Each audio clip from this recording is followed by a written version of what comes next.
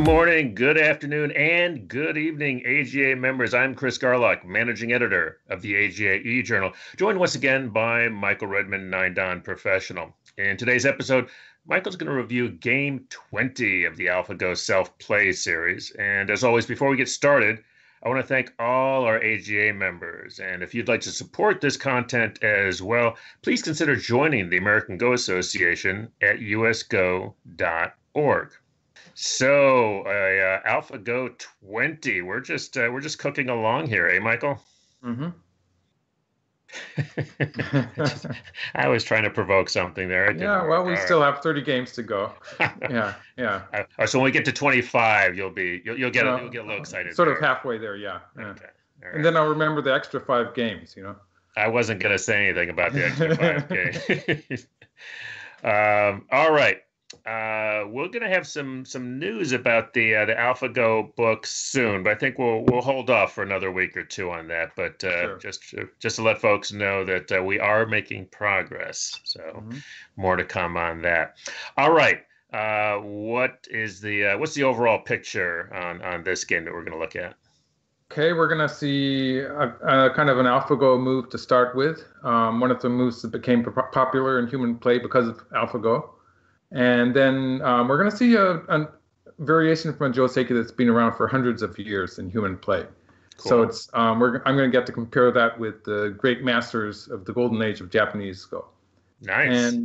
And then it's looking peaceful for a while, and then in the middle game to the end of the game, it gets a bit confusing.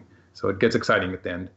And we're going to see a very rare case in which the result is different depending on which rule set you use. So the Japanese rules actually give a different, not only a different points result, but actually the win-loss result is reversed also. It's a very rare case. Wow. So it's going to be interesting. Okay, let's get to it. Okay, so we start the game. And this is a point where we have all sorts of moves that can be played. And before AlphaGo, I marked up the board a bit here to talk about that, because before AlphaGo, the most popular move was the small Shumari A. Like it was supposed to be the best move that secured that corner territory. And then, of course, in the Master Series, AlphaGo was playing those shoulder hits all the time, and people got a bit reluctant to play these small Shumaris. And so the big Shumari at D was a move that actually the Master version liked to play. And then, of course, B and C also. These are two moves that survived, sort of, because they're still played by AIs and they're also played by humans. So B and C are also moves that have survived, but are not as popular as they used to be. And A is all but disappeared. It used to be by far the most popular move, and now just about no one plays it. Yeah. I've played it many times, but I won't be doing that now. What about E? I see E all up there in the corner. I sort of added on E at the end. It's not really happening at move 5 when they have 3-4 points in the case of the self-played games. Right. It's something that's more prominent in the Zero series. So it's a kind of a zero move, although this version of AlphaGo does play early 3-3 invasions. It usually does it with star point openings, I think. So right. E is a move that Zero started to play and some humans are playing, and it's starting to catch on a little bit. I guess I'm coming around gradually, and I might eventually decide I'm ready to play it. I want to be the first to know. Okay, so actually, this is the move that I have played. Let's see, this is actually up to this point. It's identical to a game that we have a video of it. It's I think it's Redmond Reviews number 6, if I recall correctly, against Kobayashi Koichi. And in my game against Kobayashi Koichi, I played this pincer, which is the most popular, probably still the most popular human move.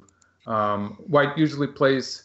White can do stuff with the local situation in the lower right corner, but it doesn't really have very good results. So the most popular move now is for white to dodge to the right side, and we get something like this. So this is what happened with my game against Kobayashi Koichi, the great player he was dominated the Go scene a couple of decades away before now, I suppose. And you can find that in Redmond Reviews number 6, if I recall correctly. It's one of the Redmond reviews. And so it's a fairly recent game of mine. And it's what people like to do nowadays. But AlphaGo didn't do that here. AlphaGo played the kick, which is a move that was seen first in the Master Series, in which AlphaGo won 60 games against top humans. It played some of the people repetitively. So I should watch myself when I almost say it beat 60 humans, because some of them were playing more than once. It was a lot. It was a lot of people. It was a lot of people, and it was all top players. Like just about everyone who played that was in the top 30 in ranking, and that's world ranking. And so the idea behind this kick, which is supposed to be a bad move that allows white to play a 3-space extension, and interesting you note that white doesn't do that. Why don't we just make a variation? Just looking at the lower right corner's position here, this is supposed to make it safe for white to play this 3-space extension. And there's an issue with the weak point that black has here, which is going to come up in this game later. But just the fact that white gets the 3-space extension is supposed to be good for white. But of course, sorry, that was a click-all. In this case, when black gets to press from the corner here, white has a lot of stones on the third line. So white's going to end up with a very low position here. And this is what pros would call over-concentrated. Like black could just continue with a kind of a Dosaku-like maneuver here maybe, and just playing all these forcing moves. And then what a human player would now do would be to play on the left side like this to make use of the wall. But interesting, AlphaGo doesn't really like to do that. But this is the kind of thing where black would be forcing white to be playing a lot of stones on the lower side.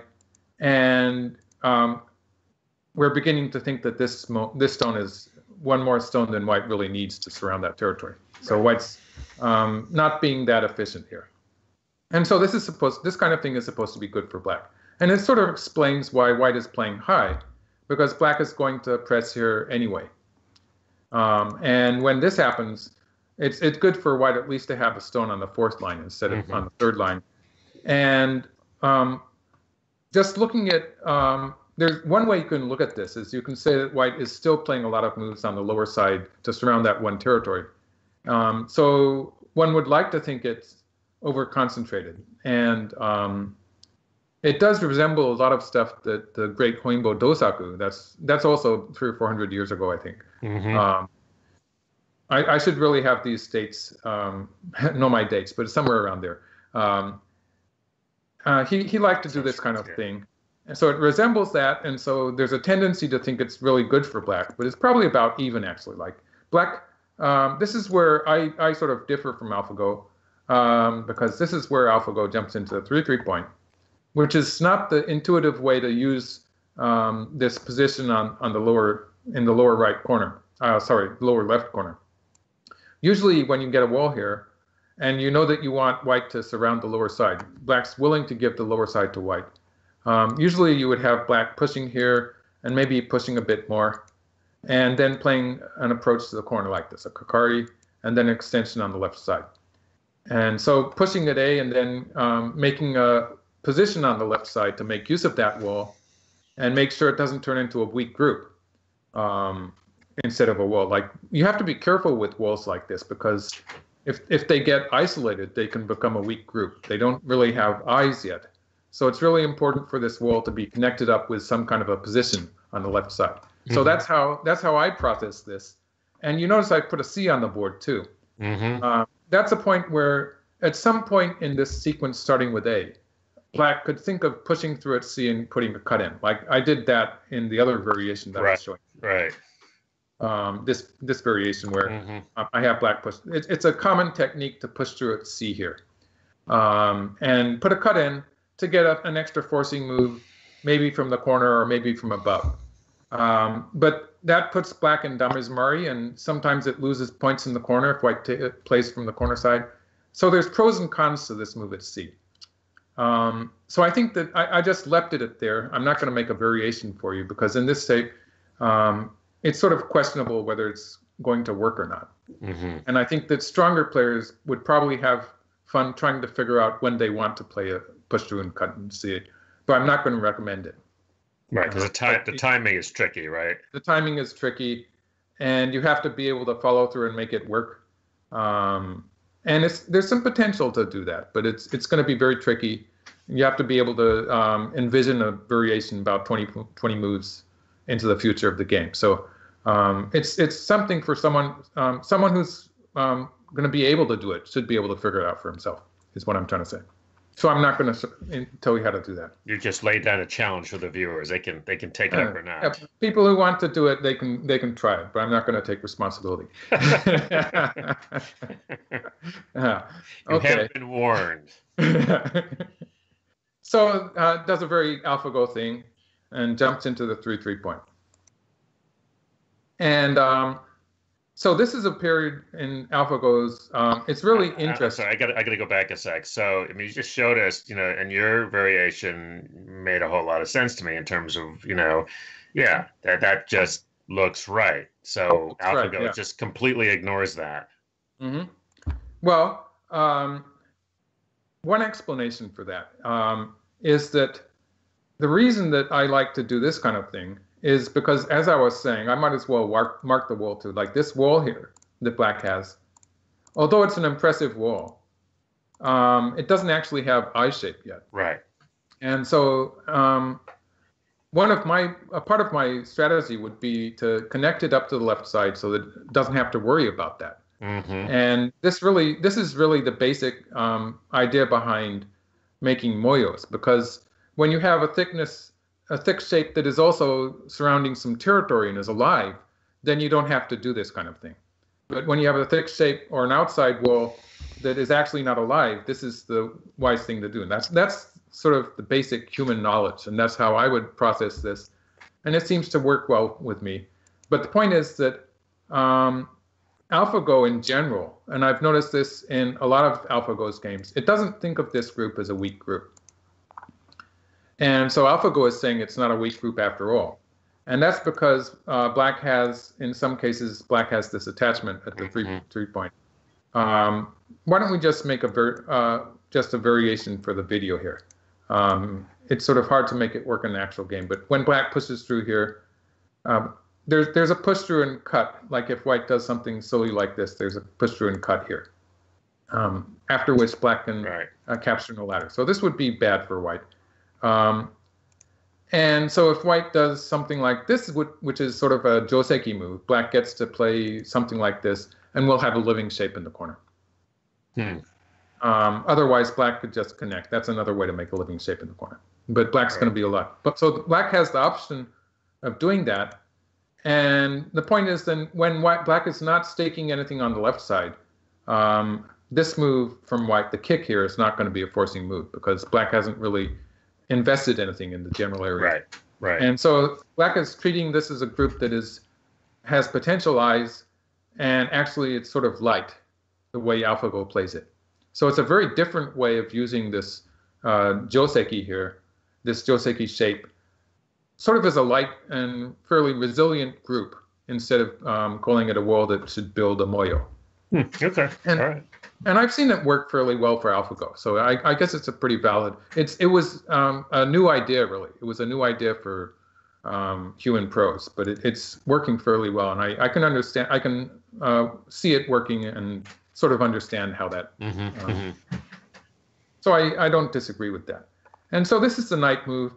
This version of AlphaGo actually plays the hane on top of black. This one pretty often. So this version of AlphaGo sometimes plays this still, but it also can play this one, obviously. So it's kind of, and it's interesting to note that 0 almost always plays the knight move here. But the master version, and this is an advanced version of master, but it doesn't always play the knight's move, but in this case it did. And black pushes through. So this is very similar to what top pros are playing now because it's become very popular. And white just plays away.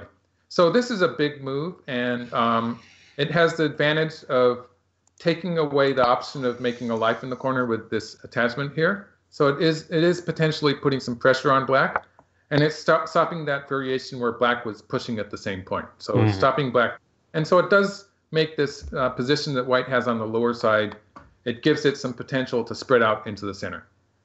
In fact, in this game, we're going to see it spreading out into the center. So and it also, because black does not have the option of playing that attachment, let's just do that as a little variation. When black attaches now, white can push through, or white could just play here. And now pushing through and cutting is not going to be so successful. And so it's taking a lot of the effectiveness away from that attachment. And okay, so at this point, I've added a variation actually to show what options black has in the upper left corner, because white's not finished the joseki here. Obviously, to extend here would be the joseki move that everyone knows. And there's some other variations that I'll probably go into in some of my other videos, probably already have. But in this position, white played away. It means that black's strongest option is to cut here. Mm-hmm.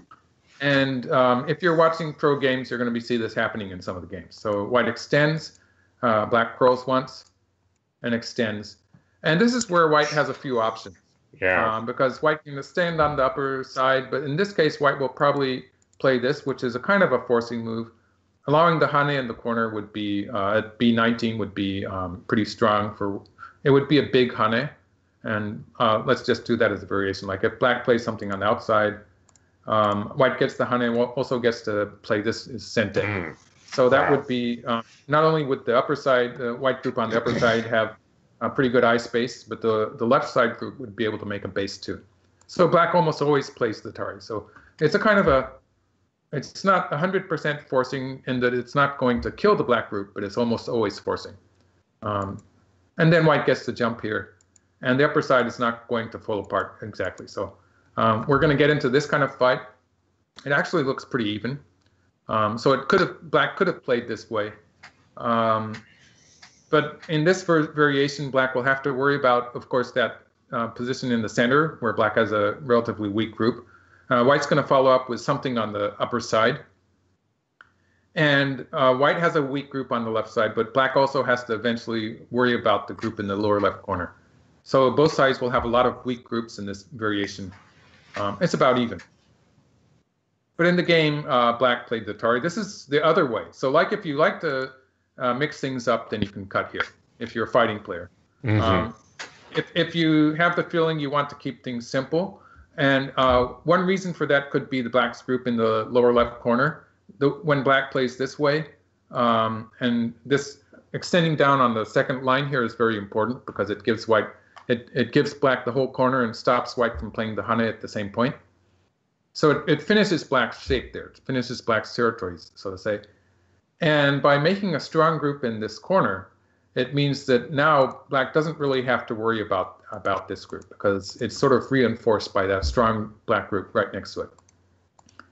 And of course, if white ends up surrounding the upper side, then this move that black has just played is this move on the second line here is going to be taking away the territory from underneath. So it's big in territory. It's also setting up to attack this white group because white doesn't have any eyes now. So this is another example of a wall that doesn't have eyes. And a human player would be worried about that, but of course AlphaGo doesn't. So white jumps here. Again, this is expanding into the center. This is the one area that white has, but it's a very, there's no invasion. There's no possible invasion for black.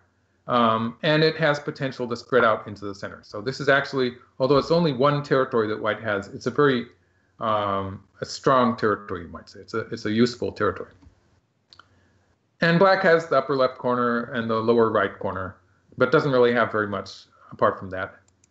And this is where AlphaGo likes to pincer that wall. And it only works because black has such a strong position in the corner. But it works pretty well in this position. But in general, AlphaGo seems to like to play this three-space pincer against what some people might think is a big wall that you should be keeping away from. Mm-hmm. Of course, in this position, it's actually more of a weak group. There's potential for black to attack that group. So black is crowding white and taking away white's option of making some eyes on the side. So it's a very aggressive move here. And white finally plays this move. So this is where we get into that joseki or after joseki situation that has actually been played for several hundred years. And as far as I know, it was played in the Edo era, which is the golden era of Go for Japan. So it was played by all the great players who are in history, like Hoimbo Shua played this a lot with white. Probably Joa, and I wouldn't be surprised if Dosaku played it, but he might be a bit early. So it was at least 100 years ago. And this is really troublesome for black. But just to show what happens if black tries to back off. In this case, white will play here, and white will cut on the second line. And it turns out, even in this position, black will capture the cutting stone. So that's why I have white cutting towards the corner, because white wants to be forcing from outside. That white will stands to gain more from playing forcing moves from outside. So white actually, let's add a sub-variation just for the video. White doesn't want to be giving black this thick position on the outside in order to be taking the corner, because this would actually give black a superior result. The territory in the corner is not worth it. And so that's why white is cutting on the corner side. It's a pretty good rule of thumb for black to be capturing the cutting stone, because of course this would be a completely different story. Even if white just plays here, this would be completely different from what I was just showing you, because black doesn't have any eyes. And so black will capture this, and white will play a hane on top. And you can see white's lower side structure sort of spreading out into the center here. Black would like to be playing a stone high so as to counter white's potential in the center. But white has this tesuji, it's a shape move. And you can see black's getting pushed around here. Like, black doesn't want to allow white to curl around on the center. Like, this would just give white, even if white plays the more vulgar move of playing here, this just is giving white a lot of thickness in the center. But of course, this kind of fight is also going to be bad for black. Black's getting pushed around. And so this is not really an option for black, especially in this case where white stands to gain a lot from spreading out into the center from the lower side. So black plays here, and white plays here, and black connects in the corner. So this sequence is the most, it's sort of mainline in human professional games too, and it's pretty much forced in this game position. So white crawls, black plays. Now this is unusual. This hane is sort of unusual. Sometimes it turns into a good move, but it's so subtle that I'm going to have trouble explaining that part. But and then the hane is the most popular move, and black extends. So this is actually a position where AlphaGo did not play the move that was considered standard. And actually, white has two ways to continue. And I'm going to start with this move, which is it's what could be called the standard move. It's very common, and if black will answer it here, this is sort of a valuable exchange for white, because white gets some extra space here. And the point is that if black cuts here, then this is bad, obviously. I mean, it's good for white. So if black extends, then eventually white's going to be able to connect here, and white will have some eye space on the side. So that's the idea. There is a variation where black tries to counter that by playing here, but you see in the process of doing that, black is killing the corner. So in this variation, white's going to be able to capture the whole corner. Wow. So this is actually not very good for black, because it's just a dead corner. It's a disaster, yeah. And so when white plays this move, although you would usually expect black to play here, in this game, there's a kind of an issue with co-threats, which makes it really good for black to just ignore white's hane and play on the outside. And this is already a bit unusual. Like this move itself is pretty much mainstream in the history of professional Go. But in this case, I've decided it's probably bad for white, because black's going to play here. And just about whatever you do in this position, it's going to turn into a ko. But the way to do it, the good Suji way to do it is to play this peep here on the first line, and black will connect. And then white has to back up here. This is an interesting point where if white gets too hasty, then this will just kill the white group. So white has to take this. White has no place to push the 2 black stones. Wow. So white has to back up once, and then can play the Hane in the corner. And this is still going to be a ko whatever you do, but black will probably just throw in and take the 1 stone. You can see black is getting a little extra profit on the outside while setting up this ko, and can throw in here to make a ko. And so locally, like this would be a ko in the early part of the game, is usually good for the side who's going to win it. So the taking side is okay, usually. But in this case, black has some ko threats here. And the point is that the ko threats that black is going to play in the lower left corner are actually, in themselves, they're sort of useful moves, which will help black settle the corner position. White also has some ko threats. White's ko threats in the upper left corner. Now, these ko threats are really bad moves. So they're moves that are very painful for white to play. So as the ko continues, and you can see it's a pretty big ko, it's almost 30 points. In some of the, yeah. No, I wondered if you could just remind folks of I think sometimes people can have a hard time telling, what's a good ko threat, what's a bad, what's a point losing ko threat. Okay. Well, I'm going to show you in the process how black's ko threats are working, but you can see that this ko threat that white plays, it's expanding black's territory when black answers it. Black's getting some extra territory. And as the ko threats in the upper left continue, you're going to see black's position just getting stronger and stronger. Mm-hmm. And so there are ko threats that are forcing moves, but they are moves that improve your opponent's shape or make your shape worse. Whereas in the lower left corner, I think just going through the sequence will be the best example. You can see that black is getting this forcing move. The ultimate forcing move here is the reward that black gets for playing these moves. And that if white answers that, black is already getting some potential eyes. Like white will not answer it because white sort of run out of ko threats at this point. But the point is that even if white does something like this now, black can always make eyes in the corner. So this whole sequence, starting from this move, has actually given black the option of making eyes in the corner, which is pretty important. And so there's some positive value to the ko threats that black played.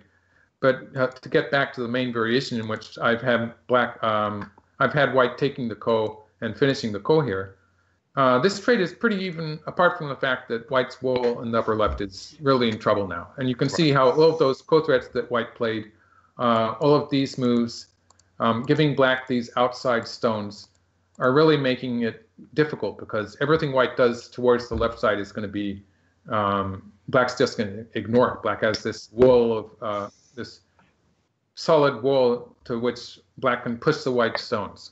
So black doesn't have to answer white when white, for instance, continues with a push here. Black could just play something again from the outside. And white's going to have a lot of trouble making life for this group. And so that's the point I was trying to make. The ko here is just very problematic for white. But actually, so this is the move that you see in a lot of the historical games. Mm-hmm. But there's another move, this cut here, which is sort of interesting because the ladder is bad. But it's a move that I remember seeing in a top professional game, and I couldn't find it. It wasn't in the database, so it's sort of interesting. Wow. Maybe I'm not remembering correctly, but I'm pretty sure I saw one of the great players play it. Maybe it's a kind of an obscure record that I had in paper, but it hadn't been transcribed to the internet or something. Interesting. I couldn't find it. But cutting here, the point of this move is that it enables white to play this crawl with sente. So it's avoiding the potential of black closing white in with this move. White cuts first, black captures the stone, and white can crawl once. Of course, black's getting some profit by capturing the ladder. Black will extend, and now white can play the hane without having to worry about that ko thing. Black will answer here. White can crawl once more. And now white's alive. Black is not completely alive. Black will have to come down here. And this is a kind of a conditionally alive shape. It's sort of difficult for white to attack it because for the time being, white has to worry about this cut here. So any attack on this black group would be after white. For instance, white could play the squeeze here at some time. but the squeeze is not always forcing. Let's just see how I finish this variation. I have white play here, and then invade in the upper side. So white has lost something by cutting at A, but white has gotten a good position locally after that. And I was talking about the squeeze here. This squeeze here, if we have white squeeze, I'm not very sure that black would be answering this actually, but having the squeeze would set up a kind of a Tsumego position in the corner. For instance, white could play this way to make a kind of a ko, or this is one of the ways to make a ko. So this kind of thing could happen, provided white has gotten rid of the potential cut here. Something like this could potentially work. Mm-hmm. And so there's some danger there, but in actual practice, black's probably not going to. Black could just play away at this point, and it's going to take some time for white to get to that ko. So I'd say it's about even. I'm calling this variation about even, and I think this is how white should have played. And it's a pity I couldn't find the game record, but I think it's something that top human players have played before. So maybe it's an example of how our accumulated knowledge, or reasoned knowledge, you might say, is better than what AlphaGo did, because AlphaGo's white here sort of got into a bit of trouble. What AlphaGo did was AlphaGo crawled on the second line, and this allows black to play. The whole point behind the two variations I was showing, with white playing here once to get the crawl in before playing the hane, or white playing the hane to start with. The whole point is that this point is a key point in the corner. It's a vital point. And it's really important because it expands black's space in the corner, and it's going to make it really difficult for white to kill that corner. It also, you can see it takes away white's eye space. So it's a vital point as far as eye space is concerned. And the fact that black is, and the idea behind this move was that if black had tried to do that, then white would be able to push through here or even play an Atari, but pushing through here is good enough. And so black doesn't have time to do it in this variation. But in the game, of course, black does have time to do it. And this is not looking good for white. So white has to crawl a bit. And then white goes after the corner. And black just covers here. Now the corner is not dead. For instance, if white plays, a lot of players would want to play here. But this is actually a bad move. It's quite often this is the key point, the vital point in the corner. Right. In this case, right. In this case, black can just connect here. And if black gets to connect at B, this is going to be a five-stone dead shape. It's going to be a five-stone nakade, is what we call. And that's 8 moves. So you subtract the 2 white stones and you get 6 moves. So black, and then there's 2 outside liberties. So if black gets to connect at B, black's going to win by something like 4 moves in this fight to capture. And so white has to throw in at B. Let's just do that. But again, it's a code that even after white, like even if white wins it, white's only managed to win the semi by 1 move. Like later on in the game, if black plays here, you can see that white's still winning the semi by only 1 move. And so that means that all of black's moves on the outside are going to squeeze white, and it's not really that much of a territory, even after white's given up so much in the lower left corner to win this code. This is just a losing position for white. And so this would be a mistake. And this move is a Tetsuji that you can find in Tetsuji problems. You can find them in Tsumego problems. This is the correct move. So this is locally the good move. If black actually played away.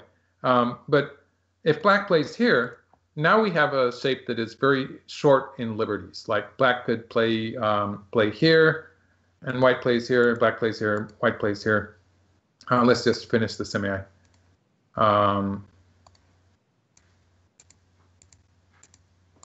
You can see that now black has just lost it. Wow. Collapsed. And so when white crawls, and of course if white gets to play here first, now white's going to be attacking from the corner. So this is even worse. So there's a point there where white could have just played away and it's already dead. Wow. And so this crawl here is a key point. So when black plays the next move, black's going to play here. And so this is the correct local move. Let's just go through the variation to show what the local position is, what's going to happen with it. Because as always, AlphaGo is just going to leave it for a while. It doesn't matter whether that black group lives or dies. Not the AlphaGo. But what's happening locally here is we play this sequence, and again, you can see this again, placing another placement on the first line. This is where black would play to extend black's liberties. This would give black a lot of resilience. It would be very bad for white. So again, this is the correct move. And in this case, black takes an eye in the corner, and white takes the side. When black plays the honey here, locally that sort of finishes the position. It's a seki.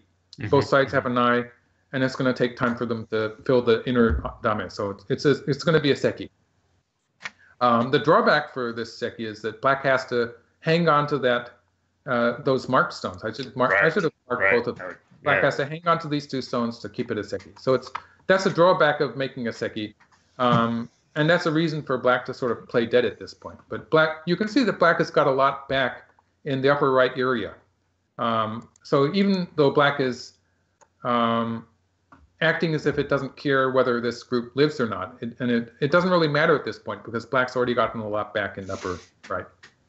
And this is actually a good game for black. It's good for black already. And so it was really interesting up to this point. There's going to be an area where I don't have very many comments on the game after this because it's a bit bland. They're playing fairly peacefully. It's very unusual for AlphaGo. You sound so disappointed. It's going to change later in the game. Okay. Okay. I'm going to be satisfied. Okay. So it was a lot of excitement here, but at this point, the upper right area for black is really big. The center is going to be big for white. So they're both trying to map out territories in those areas. And both of those areas are more important than whatever might happen in the lower right corner. And as I was saying, it should be, locally it's going to be a seki. And you're going to see in the game, the players will be eventually setting that up.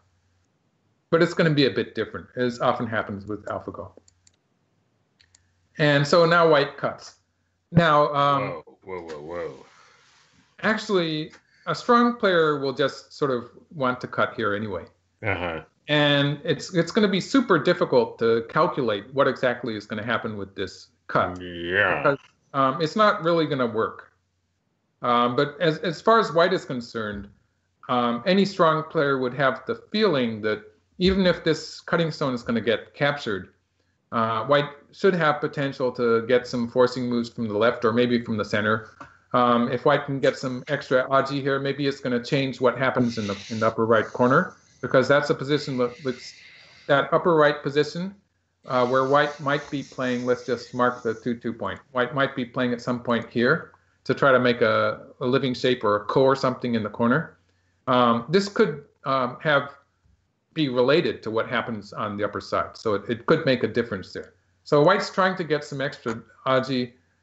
It's very unlikely that white's going to survive with this cut. White's just trying to make things bad for black. And you can see all of those marked stones the black stones are sort of in damezamari. They're in sort of liberties. So white's trying to make use of that. So black extends. This move accomplishes something by extending the liberties for these two black stones. So it's making those stones pretty healthy. And it's also setting up a potential connection underneath here. So black can connect on the second line with the next move. So that's sort of a safe move. White answers here, and black blocks up. So black still has the connection at A, and will be able to win a race to capture. We'll be able to win a semi-eye on the other side. And that's mostly because black has played the vital point here. This is extending black's liberties. So white gets to push from what white has accomplished is this push is much more effective, and black has to be very careful about the lack of liberties in black's shape there. So black is just extending. And white pushes once more. And now black extends in the center. And so this is actually very similar to what white did, because from black's viewpoint also, it's sort of scary to be extending here. Like these two stones, you don't really know if they're going to be saved or not. It seems likely that white's going to capture these two stones. But again, a strong player would sort of have the instinct, although it again is very hard to calculate this kind of thing. A strong player would have the instinct that black's going to get forcing moves from the left or right at the very least. So it's sort of worthwhile extending here when the other option is to have, if white gets to play at this point at some point, it would just have such good odds. Black would have no forcing moves left. So it's black's just judging from what happens from here on. I think black is just trying to get some extra forcing moves. So white answers. Black pushes. This is threatening white's connection, so white answers that. And black adds a stone. So now this is sort of handling the upper side position as well as the Aji of white's Hane here. So this is a double purpose move that takes away the marked Hane here, because black will just cut that stone off if white plays there. Right. At the same time as settling the position on the upper side. So this is finished off those two white stones, and also finished off the black territory. So white gets to play in the center. And it looks like we're sort of headed into the end game. So this is where, with AlphaGo's games, it's sort of where things go a bit crazy. They get hairy. Things get hairy. So this is sort of, at this point, it makes a lot of sense. Like this move, again, it's a case where black is trying to make use of that cutting stone, the marked cutting stone. And the object of black's play here is to surround the left side, to make some territory on the left side. So this is while attacking, right?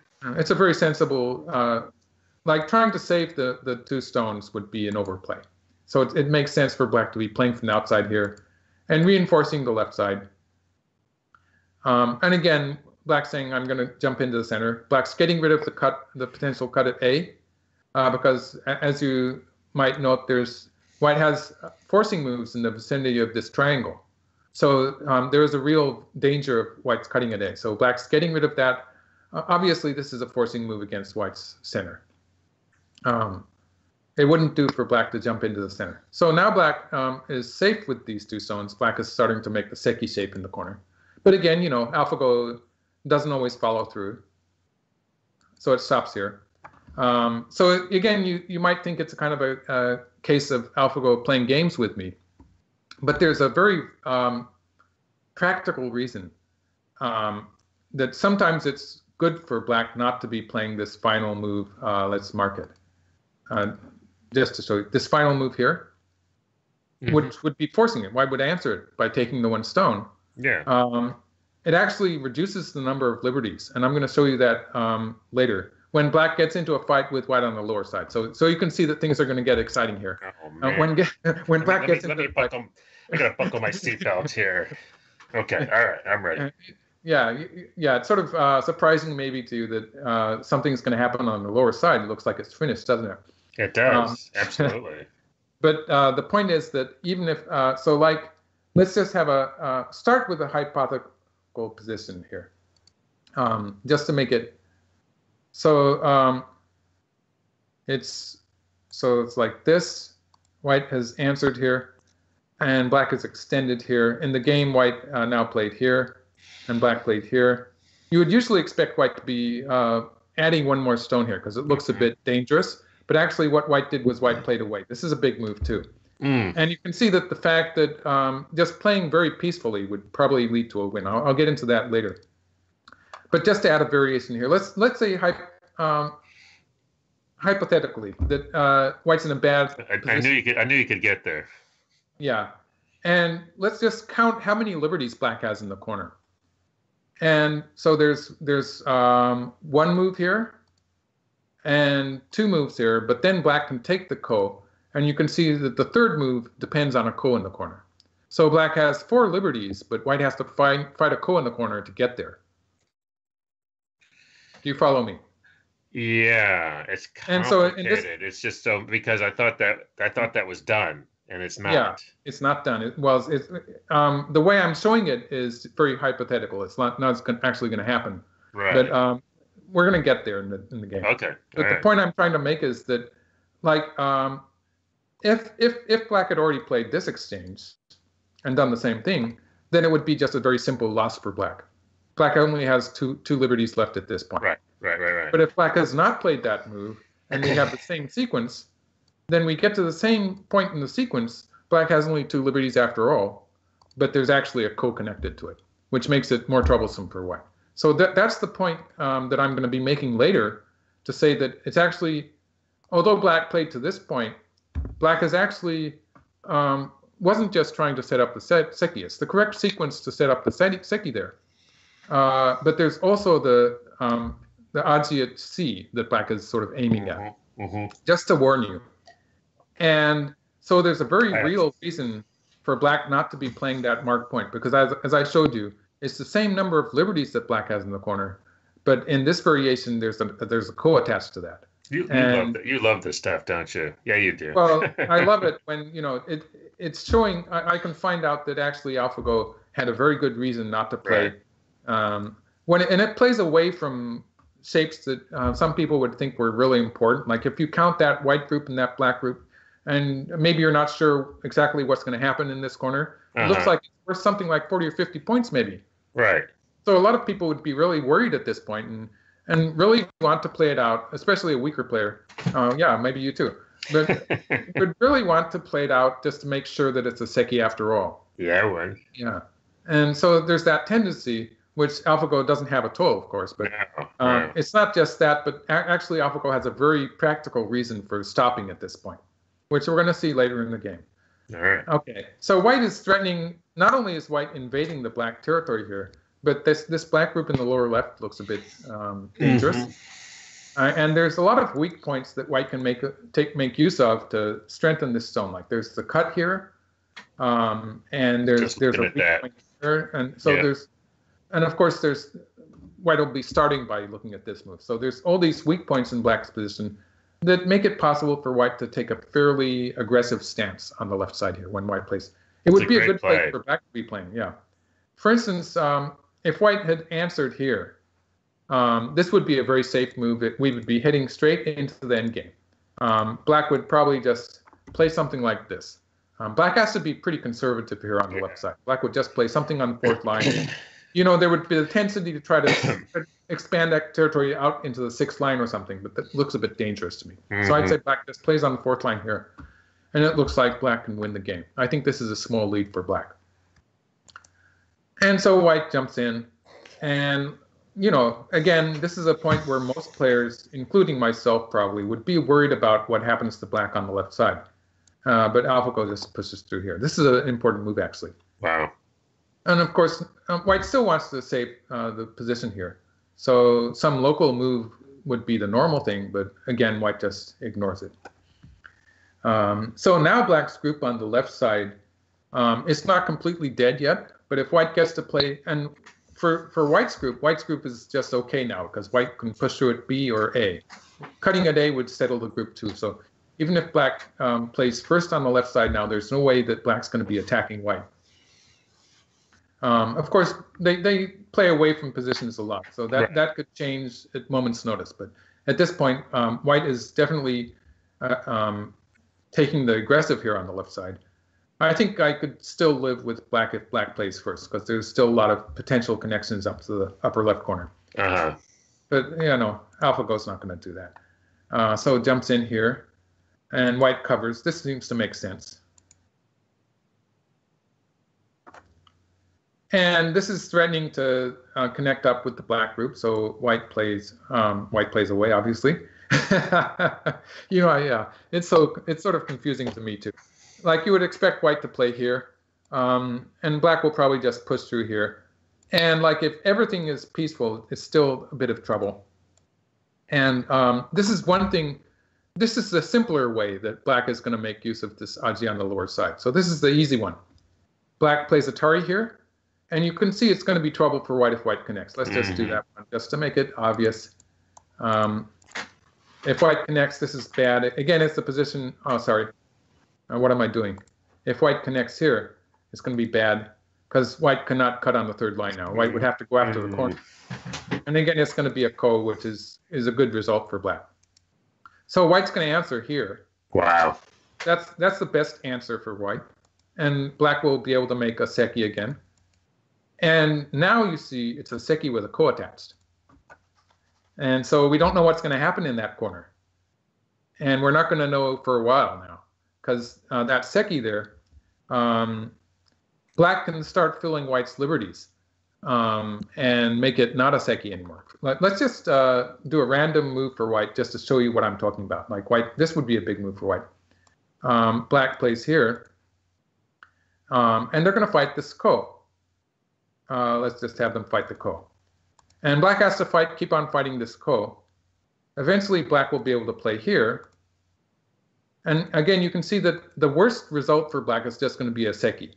But if black gets to play one more move, it took black 2 moves to set this up. But once black plays here, this is a double ko to kill the white group. So it's already dead. Like white can play a ko threat and get back to the ko, but black just takes the other ko. So this is just dead. Whatever country you're in, there's no difference between even the Japanese and Chinese rules. It's dead anyway.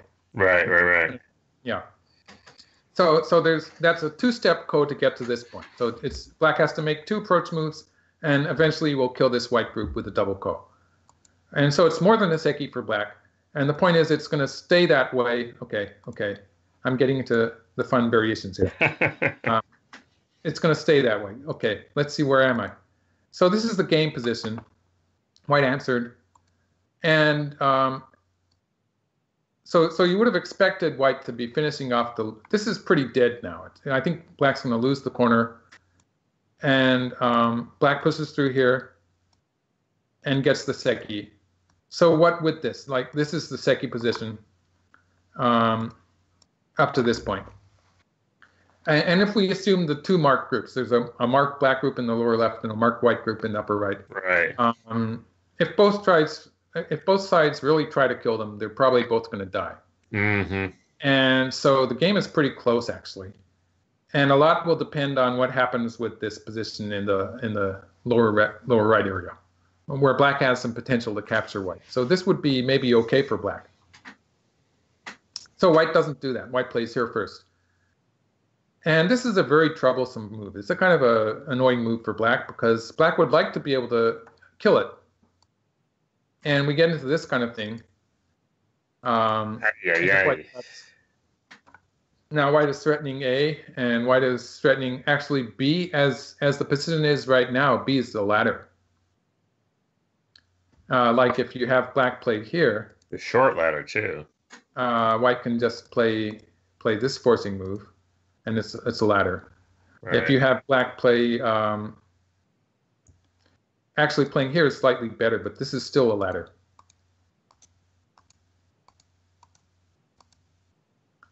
Because when white plays here, this is threatening 4 stones on the left. So black can capture these stones, but will lose these stones. Sweet. So this is really, really troublesome. Very clever. That's very clever. And actually, again, this is kind of, I'll leave this as a kind of a challenge to players, because I wouldn't want to get into this position with black. But there is one move that, just looking at it very locally, there is a move that black could play. For instance, black could try playing this, which would make it a bit more difficult for white to take advantage of what's happening here. Mm-hmm. But this is really, really complicated. Like I tried to make a variation for this. Like if I made it, it would have to be something like 10 to 15 variations, and wow. I would get confused. So I like sometimes I like to confuse you, but when I'm confused, I get lost. So so I'm not going to. But then we're both confused. Yeah, then we're both confused. That wouldn't be much of a commentary though. So it might be entertaining though. Yeah, so people who like to work out positions like this could try to figure out what happens when black plays here.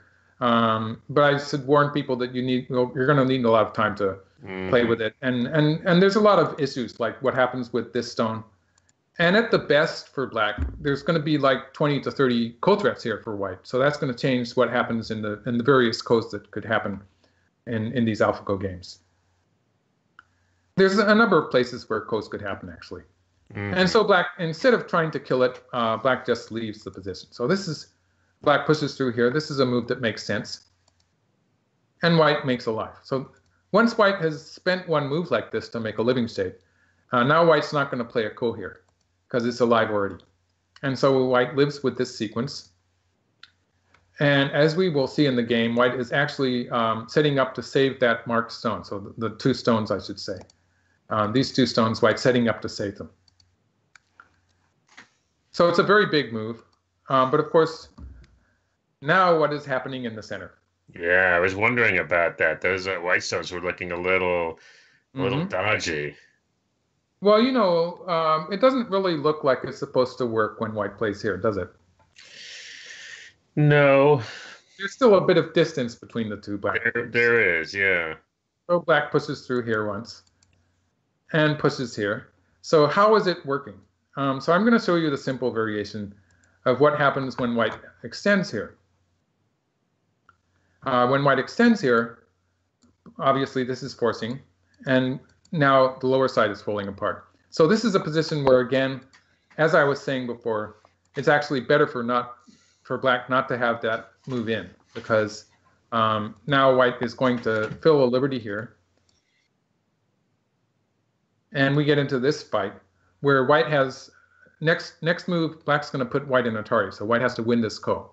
So it's again a position where if black had played that move in the corner, let's just make a variation where black plays the move in the corner. If black had played this, then this would be a one move win for white.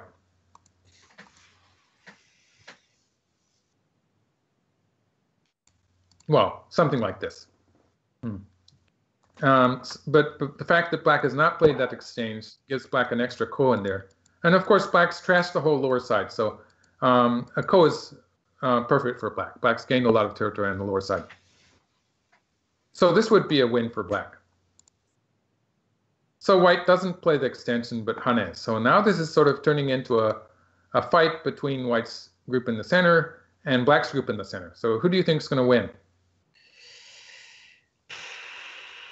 I don't know. It feels I liked black, but it's feeling good for white to me. A lot of things could happen here. Like it could be another seki. So let's do that one. So if black play this seems to be the best move locally. There's a lot of options that black has actually, but this seems to be the best move. And white probably will push through here, and we'll get into this variation. And this is actually a pretty nice squeeze for black. And we're going to end up with another seki. Oh, wow. That is so cool. Is this the game? This is the actual game? No, they're not going to do nothing as simple as that. Of course, no. There are two issues with this, because the first problem is that actually white's not going to play this to end because there's this huge move at B. So after black plays at A, which sets up this sequence to the seki, so that's back. Black has to get this far to make it worthwhile having played this sequence, at least this far. So at this point, we're sort of headed to the seki. But at some point in this sequence, white is going to just play away and say, go ahead and take those stones in the center. They're just something like 20. It's 12 stones. It's 24 points. Okay. That's tiny compared to B. B is a big move. B is huge. Yeah. So massive. Problem number one is that white is not going to cooperate in playing this to the final move. And black's going to end up spending two moves to take these 24 points in the center, while white kills black on the left side. So that's a bad variation for black, actually. There's another problem, which is going to be hard to believe, but actually, just look at this position on the board. White's alive in the upper right corner, so that area is sort of starting to enter the end game. But there's a lot of questions on the lower half of the board. So there's this black group in the center here. Let's just mark this group here, the 4 stones. There's this group on the left side in the lower left corner. And there's this sort of pending seki here that could turn into a ko, as I showed you. It's a seki, but black has potential to have a slight advantage there. So there's these 3 isolated situations that don't really have anything to do with each other, right? I mean, it's just getting more and more complicated. I was just trying to trick you into agreeing with me, because actually they're interconnected. Yeah, of course. And so that's the other drawback from actually doing this, because this would simplify the position and take away all of the connections to the black group in the lower left and black's group in the lower right. Oh, okay. And okay. and that is sort of, it's defined by black's next move, which is here. So what is black doing with this move? This is where you're going to see me try to connect up these three isolated positions, Okay. seemingly isolated. Right. So obviously white's going to cover here, right? Of course, right. Well, of course not, but this is where I would probably play. And black cuts. And so white sort of wants to connect at B, because if white plays at C, black's going to get a cut at B and is going to be able to live in the corner. Sure. Sure. You want to do that as a variation? I guess we could do it as I could add a variation just for the video. I don't want to leave this variation in the SCF file because it would get very cluttered up. I just cluttered it up already. So, but this way, black just gets to live in the corner. It's a living shape in the corner. So this is going to be okay for black. So white sort of wants to connect on the left, and now black's going to peep here. Obviously, black doesn't want to allow white to push through here. I mean, white doesn't want to allow black to push through. So here, and now we switch to the lower left. Whoa. White's not going to let black capture the whole lower right, I mean. And now it's going to connect up here with this move. At this point, it should be pretty obvious. Yeah, I almost saw that coming. I had it. Yes. And you can see I've sort of cutely set it up so that white cannot save the two stones, because if white pushes through, it's just a squeeze from outside. So that's what this move was doing when I just sort of slipped that one in. And there's no way for white to avoid this after it gets started, because white cannot afford to give up. Like at this point, white cannot afford to give up the whole lower right corner. That would be too big. Right. White doesn't really have any options. White's moves are mostly forced. White cannot sacrifice the whole center, but it's dead now. So once this gets started, it gets a kind of a momentum, and it gets harder and harder for white to play away. And so that's the second reason for black not fixing the shape in the center there, because black needs to have it set up as it is to make this thing work. So this is one of the more challenging parts of the game, where at first I couldn't imagine why white had just ignored that move. White played away. And actually, this is a very effective move, and it's sort of a sente move. Of course, black doesn't let it be forcing, but this is a move that saves the white stones. That means that the marked black group is in danger. Yeah. I can capture it with a move at B. And that's worth about 30 points.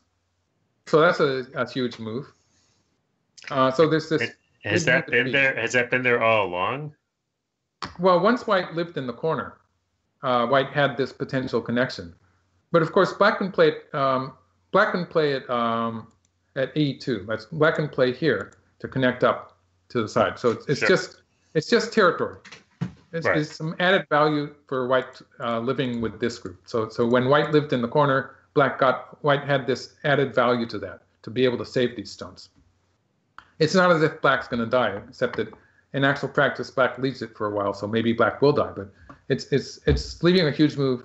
Normally, you would expect this to be forcing for white, but of course we have these big things happening on the lower side too.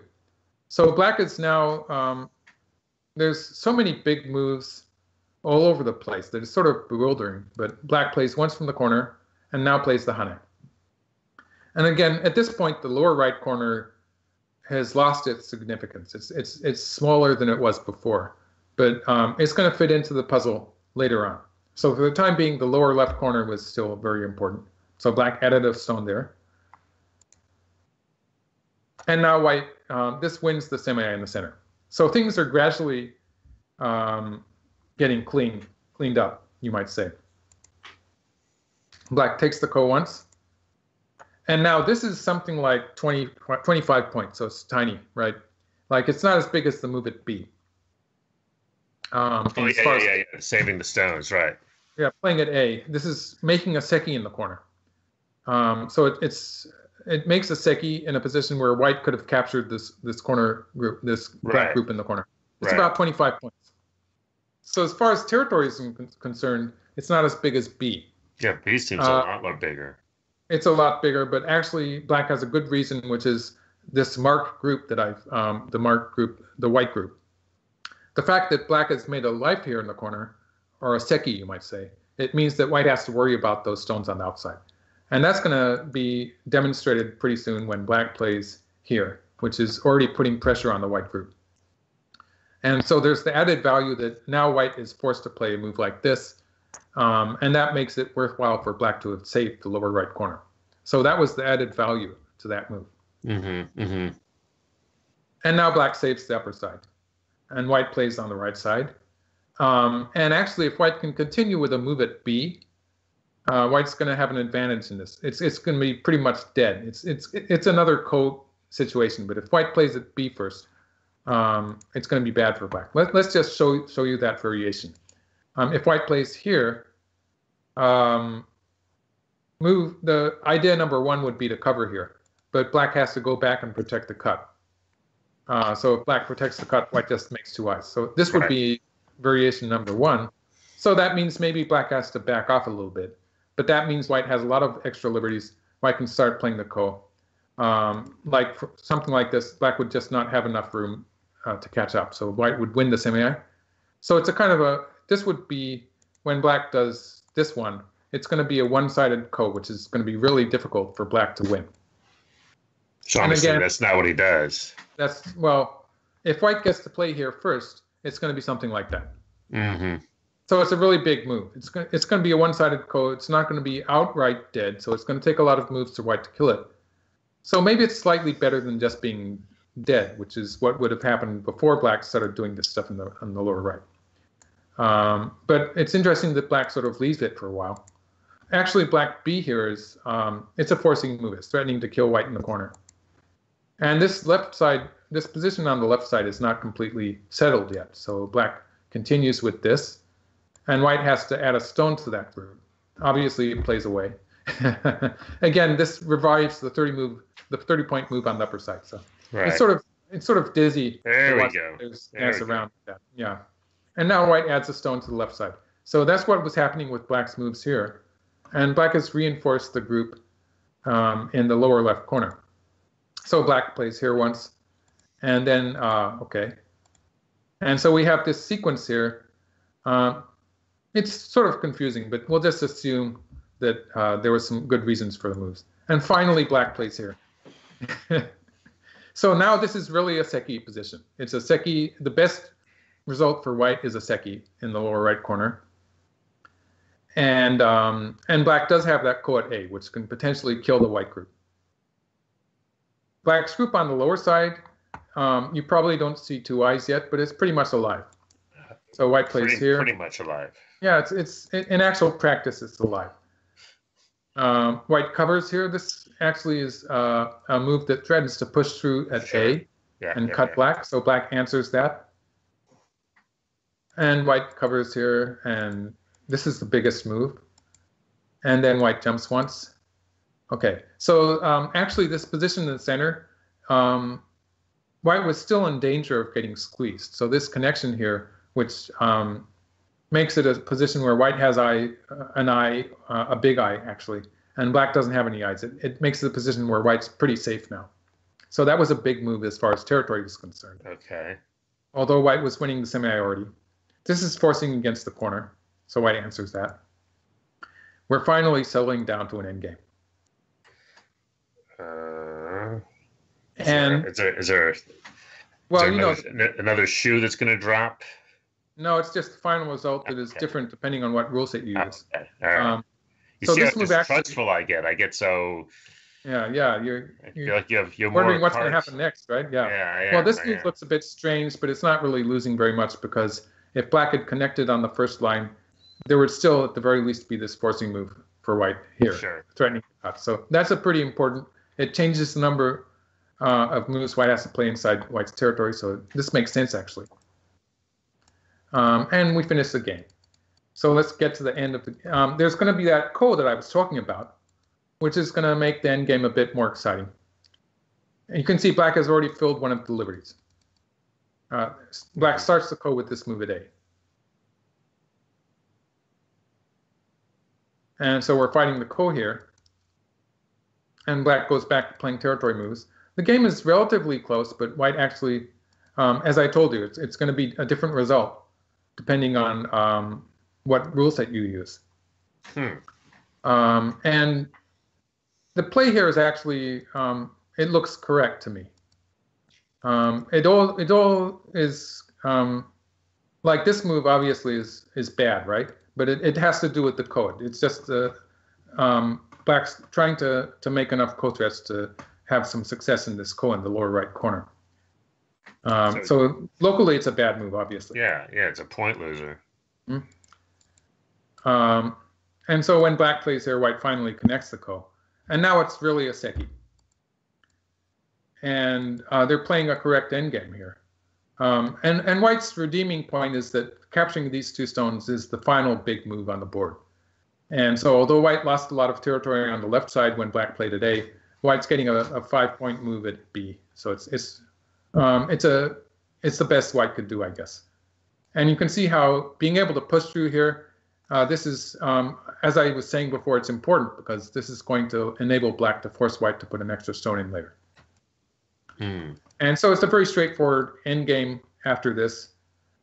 They do a bit of strange stuff, but that's just AlphaGo. There's this point where white starts with this almost ko threat-like move, and then this trade, which looks like black's going to fight a ko on the left side, but it says no, it's not, and it's actually an even trade. Wow. So it's okay. And you can see black filling the wrong liberty here. That's just something that AlphaGo likes to do too. It doesn't make any difference in the end result. From the human viewpoint, black did not need to play this liberty, which would usually be used as a ko threat later. Right. But AlphaGo just seems to love to do the wrong thing when it doesn't make any difference to the end result. It's not wrong by AlphaGo's definition. Okay, so we're finishing the game, and this is in the actual game sequence. It just finishes and says that black wins by 1/4 of a stone. Okay. And that's a very unusual difference because usually in the Chinese rules, when you're counting the stones, black the smallest margin that black wins by is 3/4 of a stone. And that in the Japanese rules, the point counting rules, that's translated to 1.5 points. But when you count this with the Japanese rules, actually white is going to win by 1/2 point.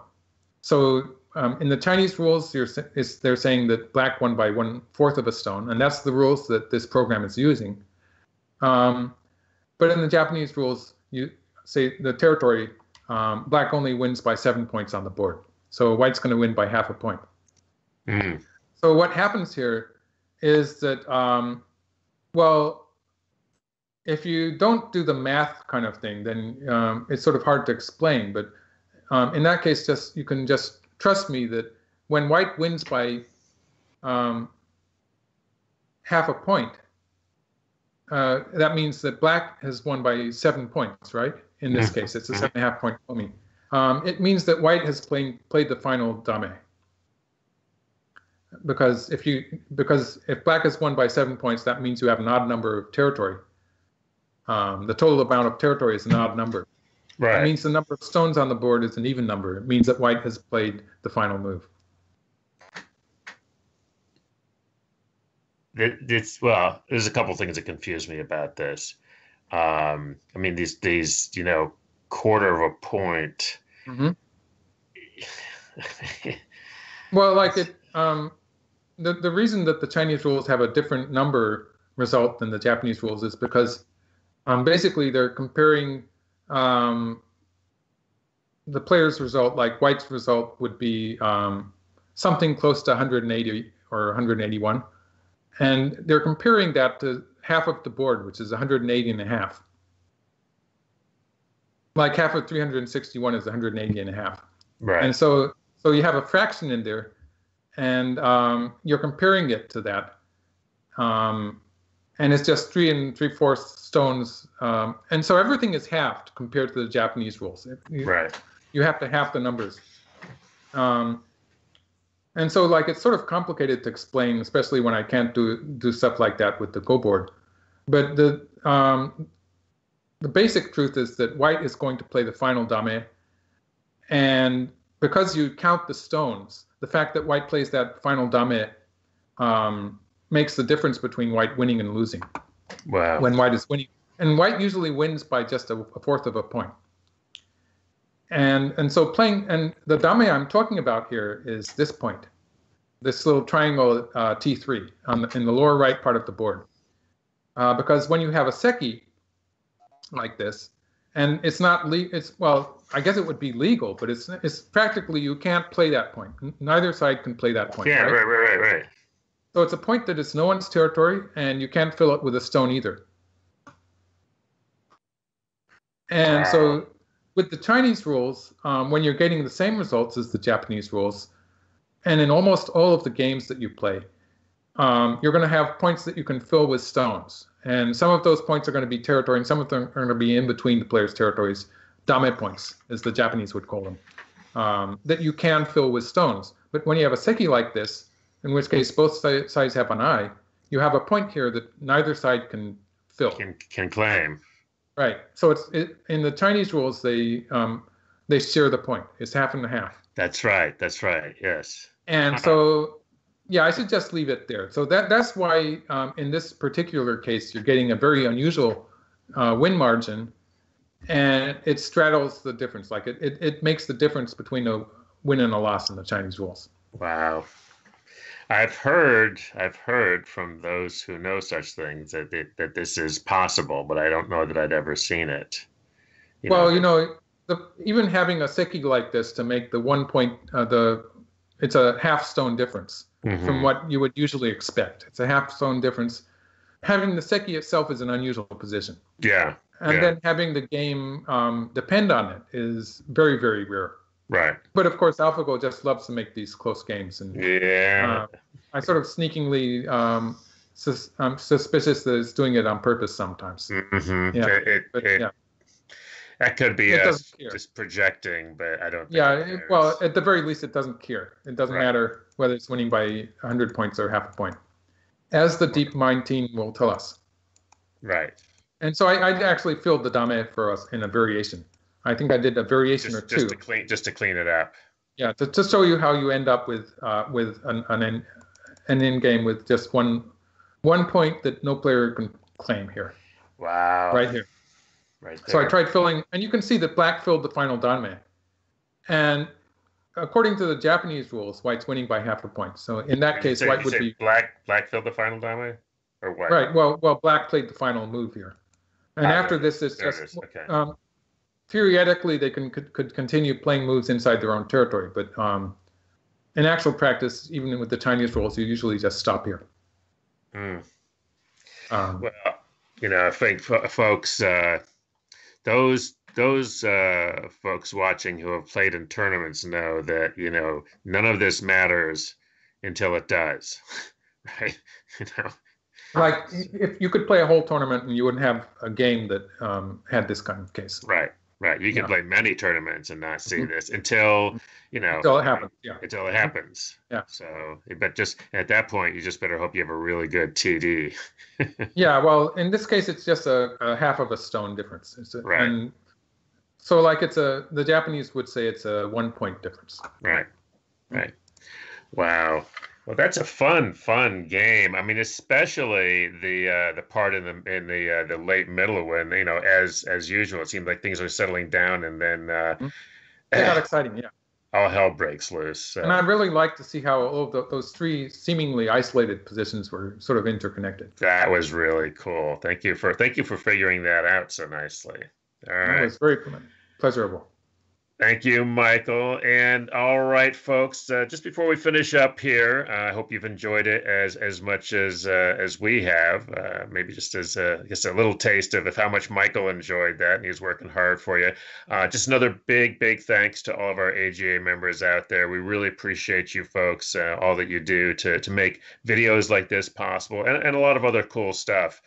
For the American Go Association, and if you'd like to consider supporting this content as well, and we really hope you do, because we want to keep going with this, and it takes support. So please consider joining the American Go Association. You can check us out at usgo.org. Lots more cool stuff there, and we'll see you all next week.